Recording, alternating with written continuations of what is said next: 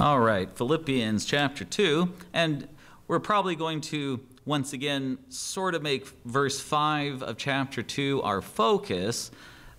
However, we want to understand what's going on in verses 6 through 11 that give verse 5 its power. And yet we also want to be mindful of the broader context here, where into the core of Philippians, where Paul really comes to his most important points in this letter, starting with verse 27 of chapter 1. So if you bear with me and read along with me, we'll start in verse 27 of chapter 1, as we did last week, and read through verse 18 of chapter 2. Paul says, he's writing to the Philippians, a church that was beloved by him and a church that loved him. He says, only let your conduct be worthy of the gospel of Christ. Remember, this is the man who said just a few verses earlier, for me to live is Christ. And he wants their lives to be like that. This is a church that he knows is a faithful church. They're going through some issues together. Perhaps some persecution is taking place. We know that conflict is taking place within their own congregation. But he says, we have to put Christ first. My life is Christ. Your conduct must be worthy of Christ. And the only way for your conduct to be worthy of the Christ is if your life is Christ as well. So this is a people that I believe, as Paul writes to them, he believes that they have his same motivation. That what motivates him to serve the Lord also motivates them. He loves Christ, and he knows they love Christ. And so, let your conduct be worthy of the gospel of Christ. He knows that this is their common aim, their common goal. But sometimes, even though we profess Christ, and he is our goal, he is our aim, yet in the practical daily affairs of our life, when the world is coming against us, and perhaps within the congregation of the body of Christ's saints, there's some conflict amongst us, it can be difficult to keep that prize, that aim in mind. But we must let our conduct, they are called to let their conduct be worthy of the gospel of Christ. So that whether I come and see you, or I am absent from you, I may hear of your affairs, that you stand fast. And how will you stand fast? In one spirit, with one mind, striving together rather than striving against each other. I think that's no accident of rhetorical use there of this word striving. Striving together for the faith of the gospel. He'll mention some issues later. He'll name some saints by name who are having a conflict, but you need to be unified. You're not going to survive the conflicts from the outside, and you're not going to survive the conflicts from the inside unless you're focused on Christ and you're unified by his Spirit in the faith of his gospel. And he goes on. And you should not be in any way terrified by your enemies, by your adversaries, which is to them a proof of perdition, but to you of your salvation, and that from God. For to you it has been granted on behalf of Christ, not only to believe in him, God has given you that. He has granted you saving faith. He has opened your eyes by his Spirit to see the Christ and to believe on him. But that's not it. That's not all. He has also granted you to be able to suffer for his sake. To suffer. To suffer at the hands of the world. And sometimes, as he'll point out, to suffer at the hands of brothers and sisters. We have suffering in this world. Sometimes from without, sometimes from within. God has granted you to believe in his Son. But he has also granted you that you might be able to add some gems to your crown to suffer for his sake. Having the same conflict which you saw in me and now here is in me.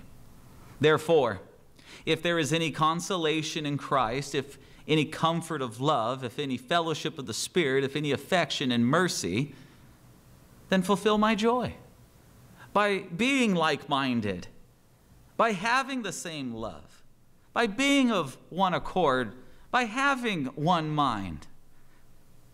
Don't let anything be done through selfish ambition or conceit, but in lowliness, in lowliness, in lowliness. That's us getting low before the Lord, before the Master, before our King. We're getting low. We have a low mind, a low esteem of ourselves, because Jesus is all that matters, and lifting Him up is our aim and our goal. But in lowliness of mind, let each esteem others.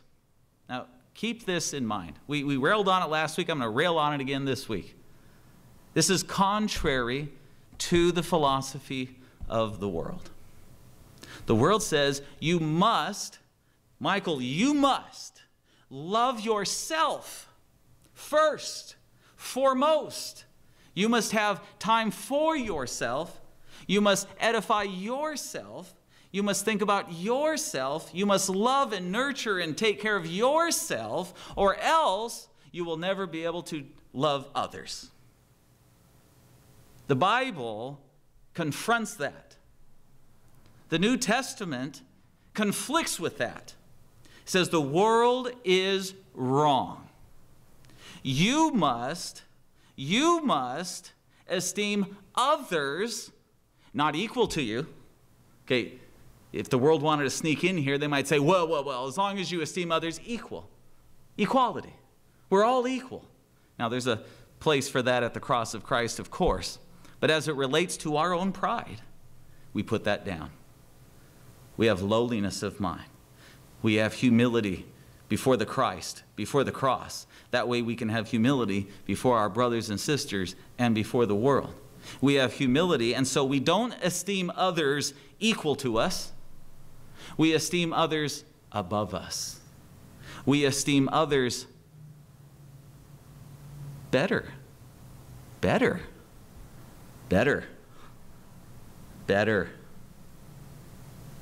That person that I don't like them, don't like what they do, don't like how they treat me. But before Christ, I must esteem them better than me. They are better than me. Well, we're going to rail on that a little bit later, but keep that in mind. Better than himself or herself. Let each of you look out not only for his own interest, but also for the interest of others. Notice the scripture again. I think Jesus even says, well, you already love yourself. I don't have to tell people to love themselves. The world says you really have to work on yourself and work on loving yourself. The Bible says you do love yourself. You need to start loving others. And the only way you're going to do that is if you love Christ first. He's your life. And then you have the love of Christ in you so you can love others. And instead of looking out just for your own interest, because of course you're going to do that, you start looking out for the interest of others. Those people that you think, you know what? That despicable saint is better than me. They're better than me. They're better than me. And I need to make sure that they're taken care of. Instead of saying, well, they wouldn't worry about me. Instead of projecting into them what you assume they think because they're such a rotten person. We'll come back to that. Let's keep reading. Let's get this context here. So let this mind be in you. Some scholars argue it should be translated among you. The mind in the body of the saints that should be among us, the way we think, should be the way of Christ. Let this mind be in you. Let this mind be among your congregation, which was also in Christ Jesus. Okay? Paul has said some nasty things. We don't want to admit they're nasty. Esteeming that brother and sister that bothers you, that brother and sister that confronts you, that conflicts with you, that they're better than you. Looking out for their interests rather than your own. These are difficult things. Let's not be holier than thou and pretend, oh yeah, this is of course the Christ life. Oh yeah, that's how I act. That's how I behave. I'm always putting those people that bother me way above myself. So Paul knows this is heavy stuff. It's a heavy dose of humility that we don't want. So he says, let's look to Christ. Let's look to Christ. Let's examine this mind that we're supposed to have within us and among us. He was in the form of God, but he didn't consider it robbery to be equal with God. And there's arguments exactly on what the interpretation is. The traditional one that you've heard, of course, he didn't think he had to hold on to the prerogatives of godhood. He reckoned that it was worthy to obey his Father and to condescend and to put his prerogatives, his powers of being God, his privileges, if you will, of being the king of the universe, to disrobe himself, to put those prerogatives, those privileges, those powers, put those on the shelf. To take off that majesty, to put on humility. He didn't think that was a big deal. We sure do. You want me to do what? For you? For them? But Jesus said, I can do this. This is the Father's will. And that's all that matters to me. Just like Paul initially said, for me to live is Christ. That's all that matters. And so everything filters down from that. Our conduct should be worthy of the gospel of Christ. Everything else should filter down from that. So Jesus, he was willing to disrobe himself of, if we put it in our shoes, disrobe himself of his pride, of his majesty, of the things that make him high, of the things that make him exalted. He was willing to say, I can be humiliated instead. But he made himself of no reputation. He emptied himself of all of those wonderful things, those things that make him the master of the universe. And he took the form of a slave. Servant is probably a little too comfortable there. The master of the universe made himself the slave of all. The slave. Think about a slave. They don't have their own rights. They don't have their own privileges. All they have is what's given to them. That's it. They are owned by another. Their will is not their own. And the one who has the sovereign will of the universe said, I will subject my sovereign will to my Father. And I will subject myself to the humiliation of men, and I will become a slave. I will be the one who has no place to lay his head.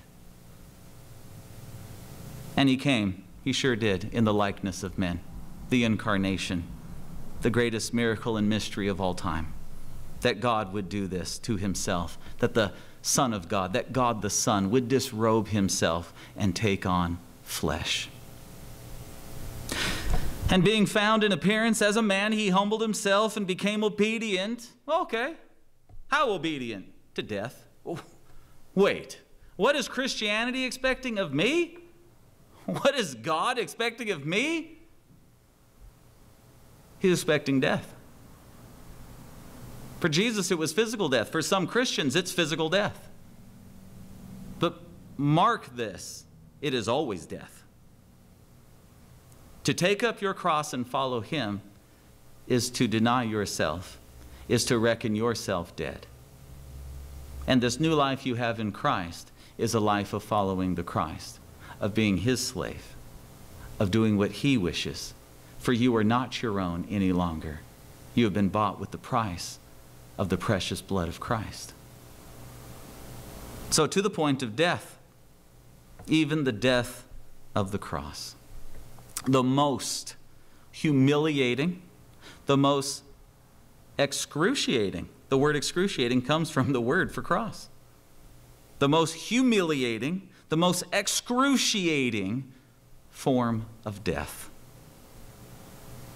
Therefore, because Jesus disrobed himself, because he didn't hold on to all his powers and privileges, because he humbled himself, because he was obedient even to death and even to death on a cross, the Father, his answer to him, it was to highly exalt him, and to give him the name which is above every name, that at the name of Jesus every knee should bow, of those in heaven, of those on earth, and of those under the earth, and that every tongue should confess that Jesus, Messiah, is Lord, to the glory of God the Father.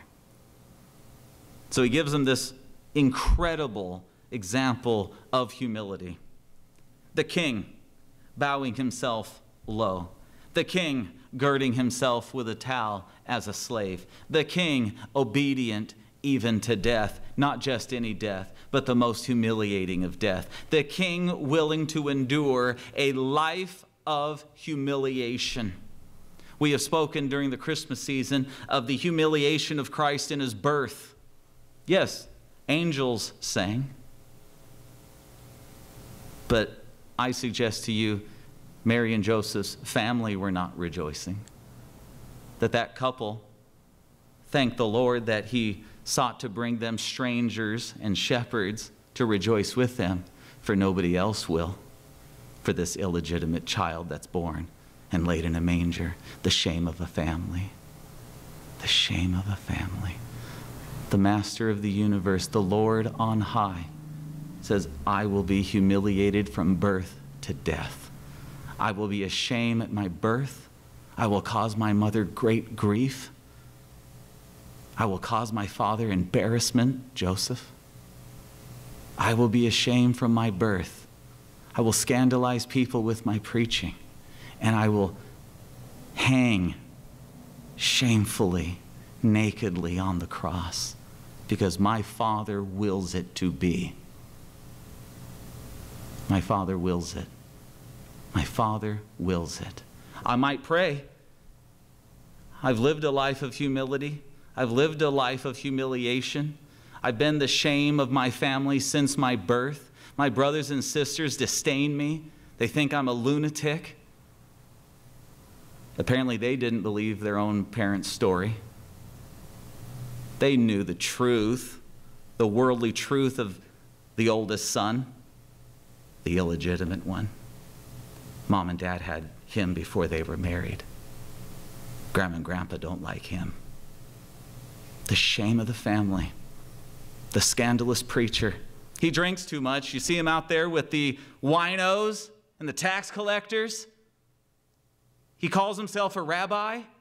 How dare he associate with those filthy people out there? Scandalous. A man of humiliation from birth through life, and then at death, though he had committed no crime against Rome.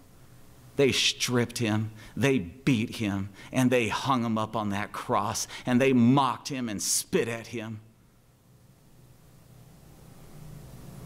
While his mother once more wept. No doubt she wept at his birth. Wept that her parents shunned her, shunned him. Now she weeps that everybody seems to shun this shameful son of Mary.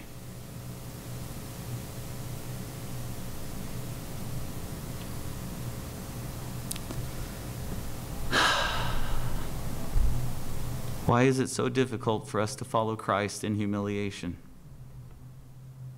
Paul says, therefore, my beloved, as you've always obeyed, not as in my presence only, but much more in my absence, work out your own salvation in fear and trembling. Let this be something serious and sober-minded, something that you take up with great devotion. For it is God who works in you both to will and to do his good pleasure. Do all things without murmuring, without disputing and fighting. He's going to address that later. I keep saying it. We'll eventually get there. That you may become blameless and harmless, children of God without fault in the midst of a crooked and perverse generation, among whom you shine as lights in the world, holding fast the word of life, so that I may rejoice in the day of Christ, that I have not run in vain or labored in vain. Yes, and if I am being poured out as a drink offering on the sacrifice and service of your faith, I am glad and rejoice with you all. For the same reason you also be glad and rejoice in me. One day, Paul says, I'll stand before the Christ on his day. You will too. We'll stand before the humiliated one who is now the exalted one. And we who have been humiliated with him for his sake, we will be exalted with him and by him. And so it is important that we have his mind in us, his mind among us, a mind of humility, a mind that is willing to endure humiliation. It is humiliating to say to somebody that you despise, you're better than me. It grates against our pride. It grates against our very nature to look at somebody who disagrees with us, who's in conflict with us, and say, they're better than me, and let me watch out for their interests. Now, let me back up just a second. We're talking here specifically about the body of Christ. And last week we emphasized we are talking about people who are orthodox believers in Christ. Those who believe in the Apostles' Creed, Christians, part of the true church of God. But we noted last week through some examples that even in the Orthodox church, and not the Greek Orthodox church, but the church that serves the Lord, the true church of Christ throughout the world, that within each congregation there can be difficulties, and sometimes cross congregations there can be conflicts. And we need to be careful. We have a testimony to watch out for. And we need to be careful that we are not aggravating people or being aggravated by people who come to different conclusions as they honestly interpret Scripture. They come to certain convictions that we say, well, I don't know about that. That seems wrong to me.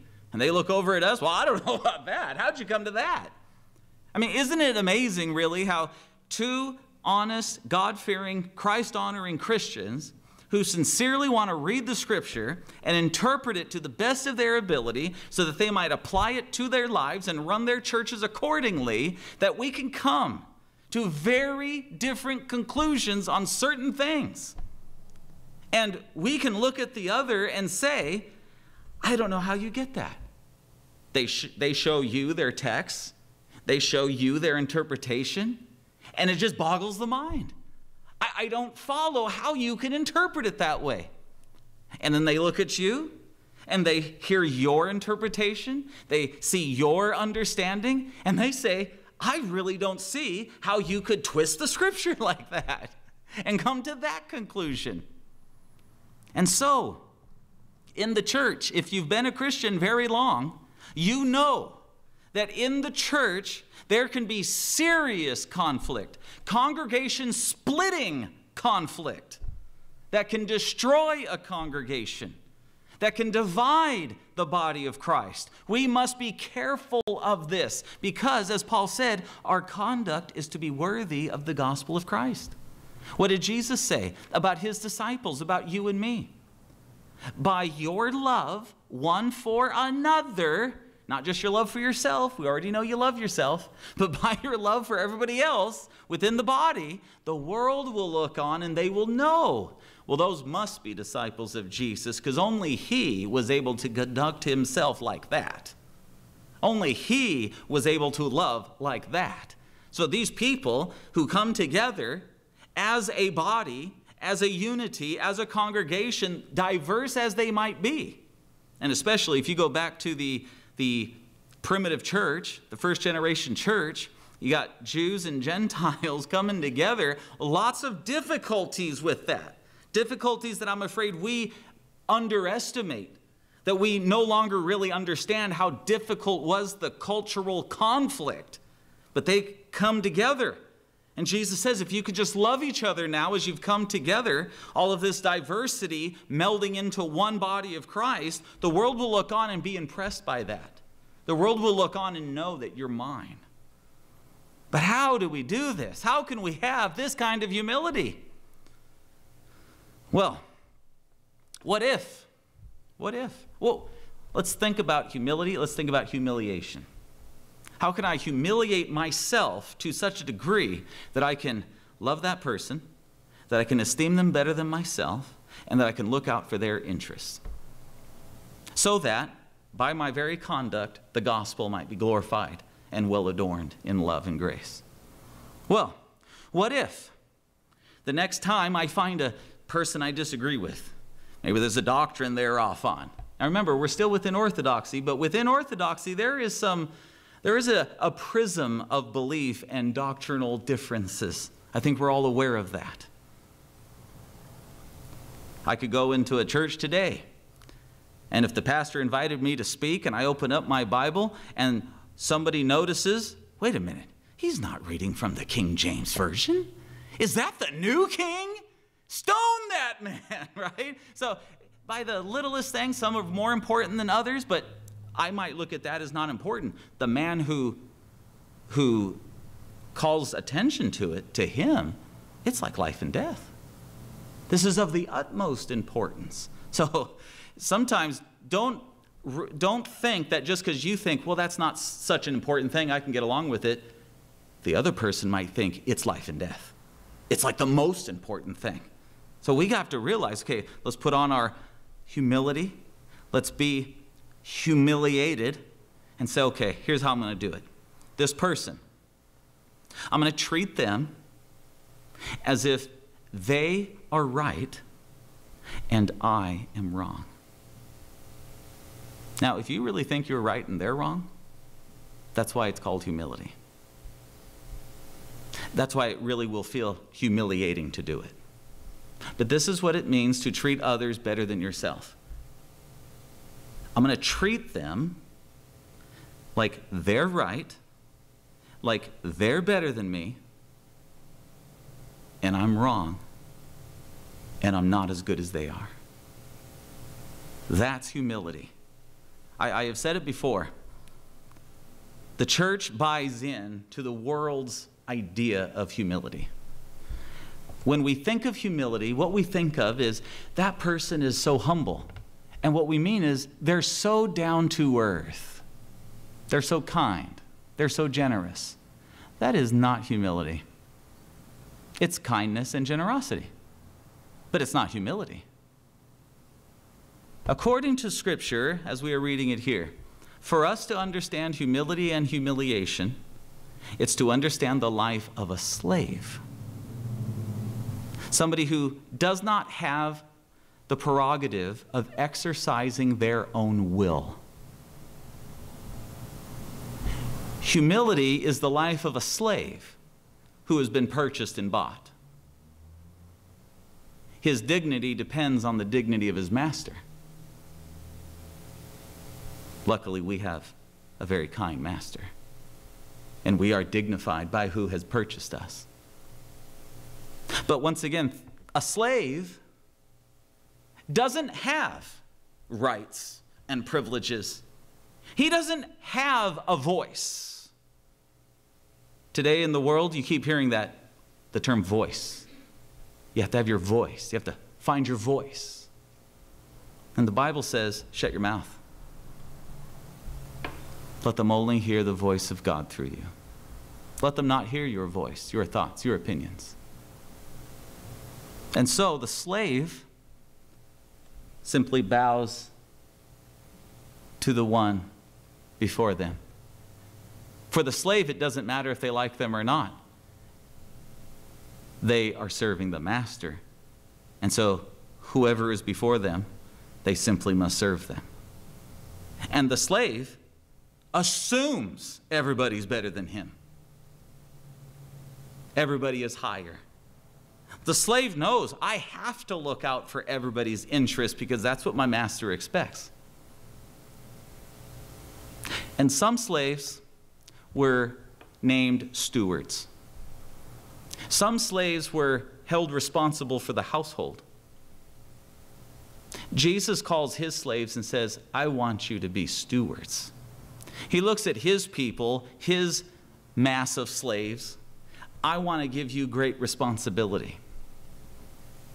And do you know there's only one single thing asked for and required of a steward? that she be found faithful. So when they come into confrontation, it's the master they represent. And they treat that person who has confronted them, they treat that person who is attacking them as if they're right and the servant is wrong. And they bow and they love. How can I take care of your interests? Yes, you must be right. What does a lowly servant know? What does such a slave as I know next to you? You're so much better than me. You're so much higher than me. How can I serve you? How many conflicts in my life, how many conflicts in your life, how many conflicts in every church any of us have ever been a part of would immediately disappear if Jesus had more slaves in the midst?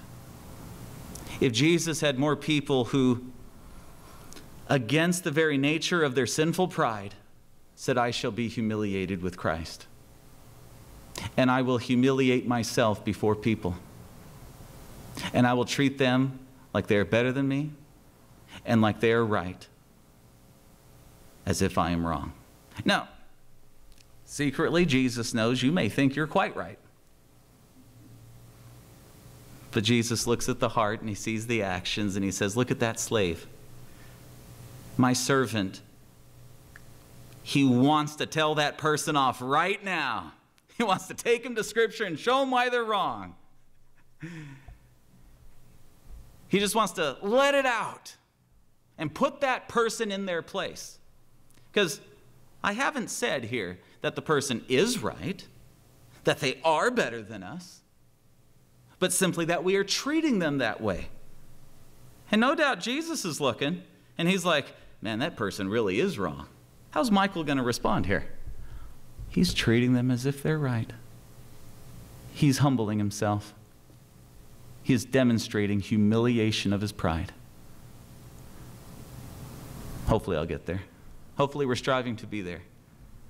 But how many conflicts in life and in church would truly dissolve in the love of Christ if we said, okay, for us to live is Christ, and our conduct must be worthy of his gospel. And if Jesus was willing to disrobe himself and shame himself, wow. Am I better than Jesus? I'm not willing to disrobe myself of my pride. I'm not willing to get rhetorically spit on. And maybe, as the pastor knows, he's been persecuted for the gospel a few times. Maybe physically treated wrong. But that's another sermon dealing with the world. I'm trying here to focus on brothers and sisters in Christ, the body of Christ, that so often does not get along. And what do we do? Now, in closing, I'll just bring up one issue that we must confront in our day and age. What about the Christian who is compromising the Scripture, compromising the gospel? What about the church that hangs up the rainbow flag? Well, I think the answer here is, what was our initial qualification? We are talking about people who truly profess Christ, who truly lift up the Scripture, like we said last week, who are honestly attempting to interpret Scripture that they might live by it. I suggest to you that those Christians that disgrace themselves by compromising with the world's philosophies and ways, that hang up the flags and do all of that, I would place them outside of the bounds of the body. I would place them outside the bounds of the body. Where it gets tricky, the world doesn't see that imaginary line. And we must be careful and gracious while we are honest and truthful. In fact, I think the Bible says that. Speak the truth in love. And I think we have to be able to confront those who are outside the body, who are shaming the Word of God, and who are bringing shame to our Master. And so there is a place where we do tell the truth. And so I don't want us to imagine that humility means compromise. It does not. We are talking about true brothers and sisters in true churches of God who are truly attempting to live their lives and govern their churches by the Scripture. And within those bounds, where we disagree, where we have conflict, we need to be humble and show that humiliation. The other thing is worth a different kind of sermon. It is something, though, that we should be thinking about. How do we confront the mixed messages of the church today in the Western world? And that is something worth thinking of, because that's really the problem. And it's not just those who put up the colorful flags. It's all of these pastors and evangelists and so-called Christian ministries and so-called Christian charities that are just daily falling through scandal, embarrassing Christ through scandal. All of this needs an answer from the true and sincere slaves of Christ. And we need to be careful and cautious how we approach these things. Because here's what's most important: that they don't hear our voice, but that they hear the voice of Christ. How many times have you been disappointed, maybe every time, when a favored TV preacher goes on, it used to be Larry King, I think he passed away a few years ago, but he goes on TV to have an interview, and he just compromises the gospel left and right, where there's just no gospel left, right? That's because they're ashamed of the voice of Christ, and they want their voice not to be seen as offensive. And so we have to be willing to allow our voice to just subside into the quiet and simply rely on and put the Scripture, God's voice, the voice of Christ, out there. Well, this is what the Bible says. And we don't have to be afraid to say, I know it's difficult. I know it's hard. I'm like the disciples, right? Jesus says hard sayings, and I say, they're hard sayings, but where else can we go? He has the words of life. If we can make that our answer, I think the world will respect it more than if they get confused by the voice of Michael or the voice of some other saint. Let's not be so anxious to make sure we have the right answers. There's only one right answer, and it's this. It's the voice of God by His Spirit through His Word. These are difficult things, so let us pray that the Lord might help us in all of them.